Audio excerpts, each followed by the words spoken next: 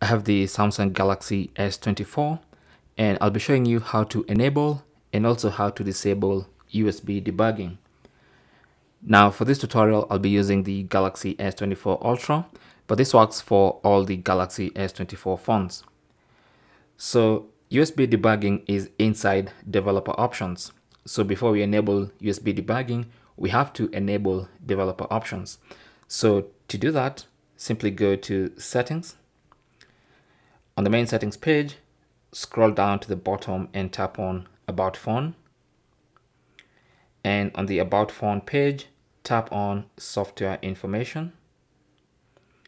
Under Software Information, look for Build Number, tap on that 7 times. And you should see Developer Mode has been enabled. Of course, if you had a password, PIN, or pattern, you'll be required to enter that first before it enables developer options. Now with developer options enabled, let's go ahead and get inside developer options. So hit the back button all the way back to the main settings page. And then now if you scroll, you should see developer options. Tap on that. And now we are inside developer options. And it's in here where you can scroll and find USB debugging. And to enable, simply tap on that toggle button and confirm by tapping OK. And USB debugging is now enabled. To disable, simply turn off that toggle button there.